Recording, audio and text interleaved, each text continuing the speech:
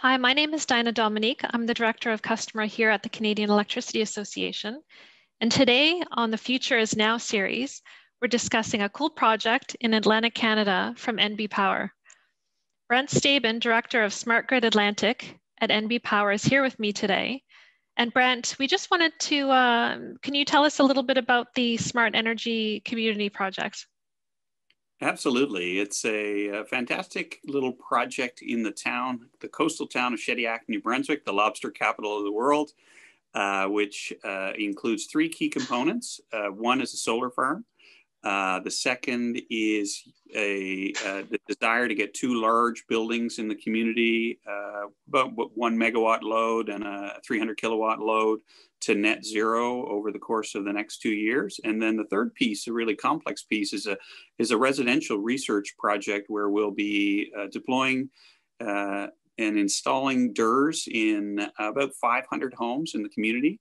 Everything from solar panels to energy battery storage to smart water heaters and even smart heat pumps.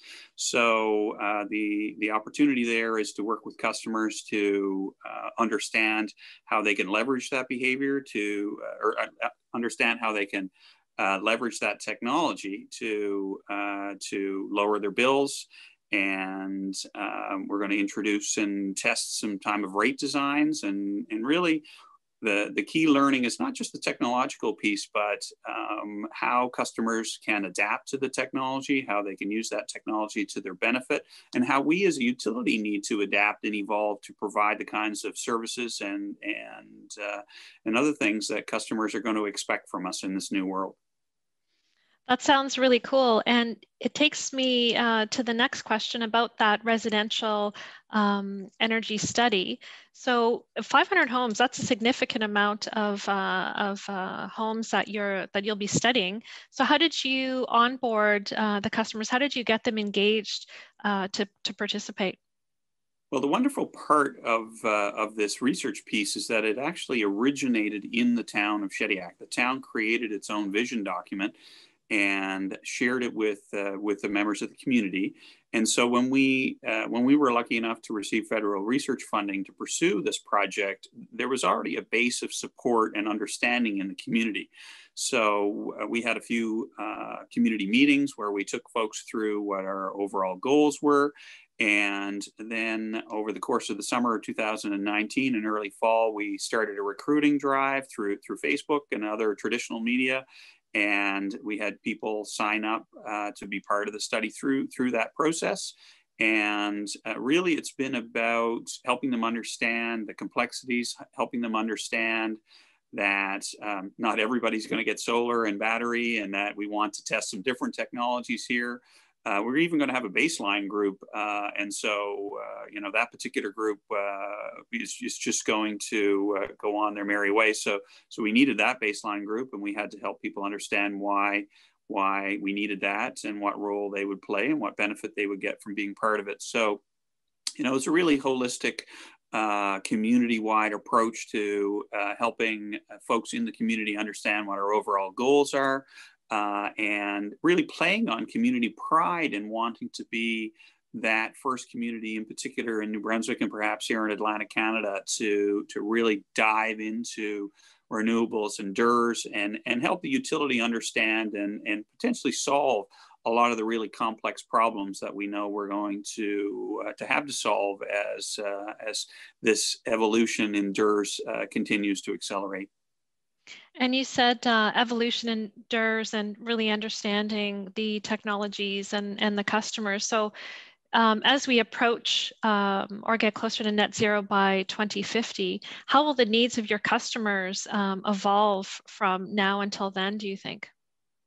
Well, I think that as a utility, we're going to have to match their desire. So if their desire is really to be more renewable, to be more resilient and self-sufficient, to have their own energy capacity, energy generating capacity and storage capacity in their own home, then utilities, we need to understand that we're either going to be a potential provider of those solutions, or we're obviously going to be the grid operators that help manage and optimize them both for, say, customer benefit and for our own benefit.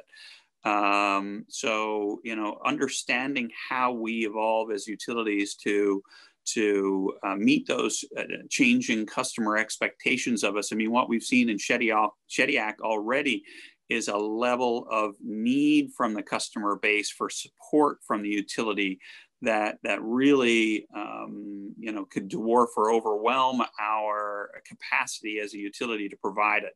And that is support with these smart energy devices and understanding how they can be optimized and best used to home benefit and those kinds of things. And also just simply in helping customers understand the interconnections between these devices and things in their homes. We tell a classic story of one of our previous projects where a customer had called us after we installed a device in their house, and their toilet had been flushing very weirdly in the time since we'd been in the home, and they wanted to know why we were flushing their toilet so often. And clearly one had nothing to do with the other, but it was a good cautionary tale and a good learning piece for us that we're installing these technologies in homes, and they're brand new, and people really don't understand what their intention is or how they're being used, and there's just going to be a lot more support. And as the utility, we need to be a lot better at providing that service for our customers. So that's quite the coincidence that when you installed those technologies, they had issues with their plumbing at the same time. So, makes for a great story. Pardon? Yeah, makes for a good story. Good learning opportunity there. Yeah, definitely. So NB Power is really becoming a partner, an integrated partner more within the community, really at through this study, really at an intimate level.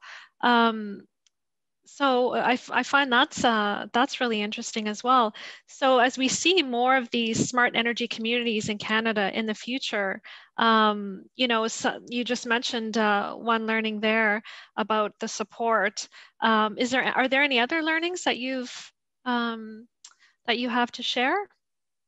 Well, I think that I mean, there's so much we've learned already, and so many ways in which we recognize that we need to continue to evolve. I think that the learnings are that the desire significantly outweighs the capability. So what I mean by that is that the desire for communities to have these options, to take advantage of federal funding, to deploy their own large-scale solar farms or battery storage to offset their own costs, to create more resiliency in their community, to position themselves as green or smart energy communities, worthy of investing in and worthy of moving to. I mean, this kind of movement and evolution endures in renewables is very much tied to economic development, obviously, and positioning of communities. I know one thing here in Atlantic Canada, in fact, in Shediac, what we're seeing in this kind of COVID period is a significant group of people